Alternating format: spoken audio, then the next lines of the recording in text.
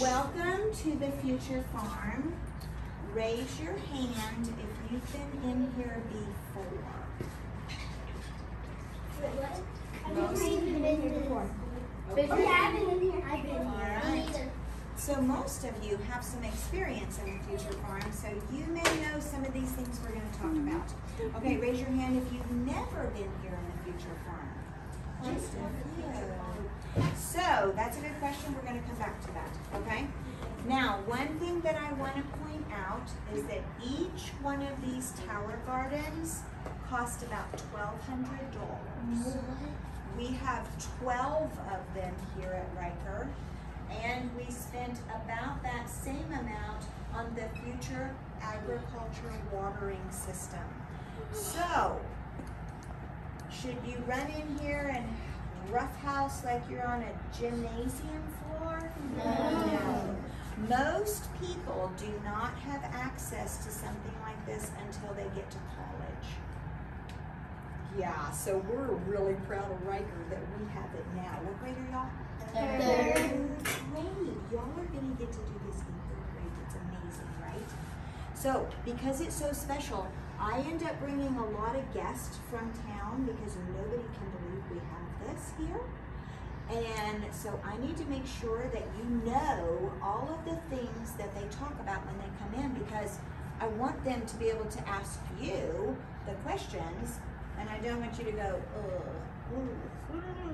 and ask your teacher, right? We want you to boldly say the answer, just like a real regular scientist would. So the first thing we're going to talk about is 3 big words. The ones that were here last year might remember this. But we have hydroponics and aeroponics and aquaponics. Now think about those 3 words. I'm going to tell you this one is aeroponics. Does anybody remember why this one is aeroponics? Do you remember? I would just ask you a question. Okay, hang on, let me get aeroponics. Why do you think this system would be called aeroponics? So turn around and look at this picture behind you. Inside each tower, there's a little bitty pump. See the pump down in the bottom? You're going to hear them come on in a minute because right now they're off. And they're on a timer. And every few minutes, that pump turns on and it shoots the water up to the top of the tower. See, it comes up here through all of these rings, up and up and up, and then it cascades down over the roots. So for a few minutes, the roots get wet, and then the pump turns off, and what happens to the roots? They grow. They get hot. They dry in the air. That's why we're called aeroponics. So the lights are just like the sunshine, so the plants can grow. The water is, hear it? Okay, so now the roots, see the water flowing down there, so the roots are going to get wet. But in hydroponics, the roots stay wet all the time. Do you think that would grow as fast? No, this is much more advanced, because if you were just sitting in water all the time, you'd get kind of waterlogged, right? You need to dry out a little bit and have some air, right? Aquaponics. What do you think that might be? Aqua. What does that make you think of? Aqua. Right. So what's in the water in the ocean? What? Water and salt. Air. Salt. Oh, who swims around in the ocean? A shark. Fish, right? Yeah. And what do fish do in the water? They swim. They swim. And what else do they do? They get wet. Yeah, what else do they do? They eat and they drink. How do they drink? They eat the algae. They do eat the algae, and after they eat the algae and their tummy's full, what happens then? They sleep. It has to exit their body, right? Right, what happens when your tummy gets full? After a while, you have to go where? To the bathroom. To the bathroom because you poop. And the fish poop, right? And that's what's called aquaponics. They put the fish in the water because they poop, and that feeds the plants. The plants have to have food. Do we have fish in here? No. No, come here, let me show you what we have. Plants have food. Do plants have food? Oh. Do plants have food?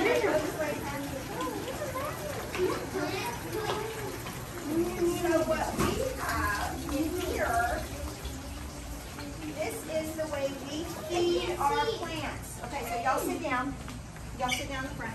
So we fix it.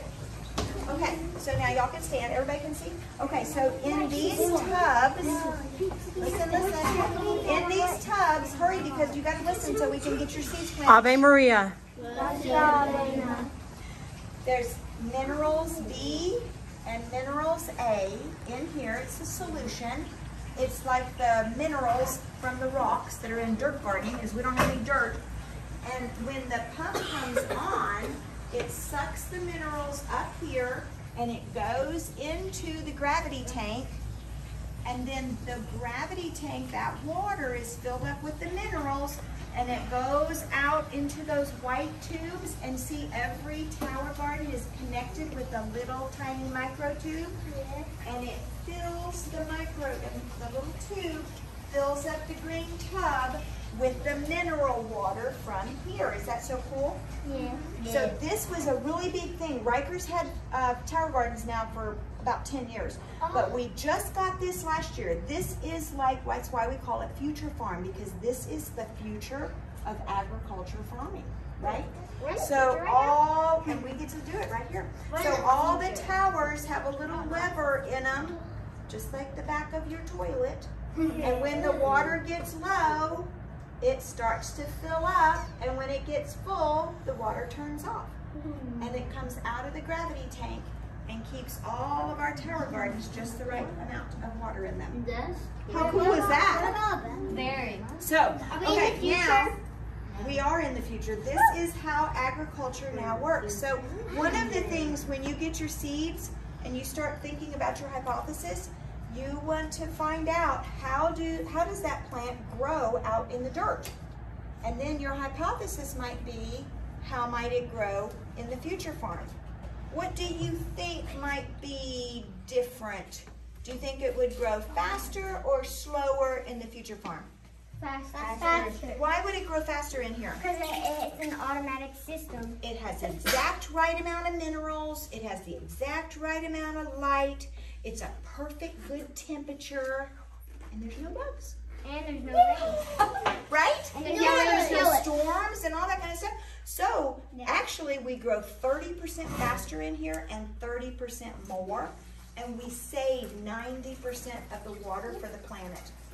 Pretty amazing, right? Yes. Okay, now what we're going to do now is we're going to turn around and I'm going to give you your seeds. Now listen, before you get down there, this is what's going to happen. I need you to put a label on the blue label with your name and the name of your plant. Listen, you're not going to know what to do. When I give you your seeds, I want you to take the rock wool cube and go over to that table. Put your seeds down in the cube and put the vermiculite on top, loosely. Don't smush it down on your poor little seed. Just loosely on top till it's nice and full. And then you find, wait, what grade is this? Third. You find the tower with the 3 on it, and you'll get to pick which black basket you want to put your cube in. Got it? What are you doing first? Getting the blue thing and right what. Thank you very much. Good job. Okay, let me come around here and do the first. And then Stop. we will Stop. begin.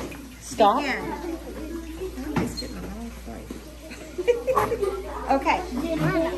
Okay, so get yourself a label, put a stick on it, put your name on it, and come get your seeds.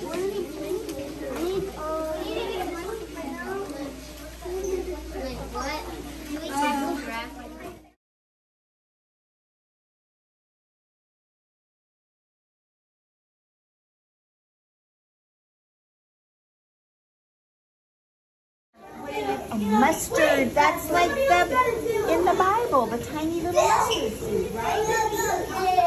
Okay, here we go. Are you ready? Okay, here comes the little mustard seeds. Let me have this one. Look how little they are. Yeah, right, just like it says in the Bible. Okay, so I want you to take them over to the table. Put them down inside the hole, and then put the vermiculite real gentle on top, okay? Okay, what have you got?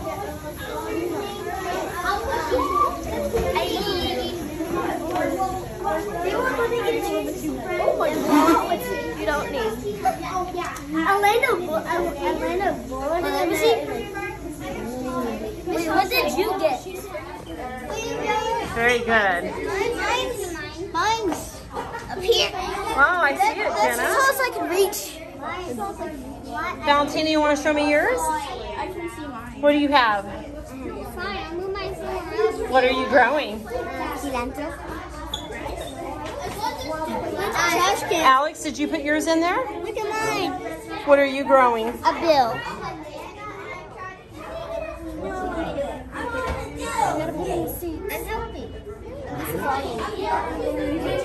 You ready? Let's go ahead and plant your seed. Where are you going? Oh, I think you first have to head to this station over here. Gotta.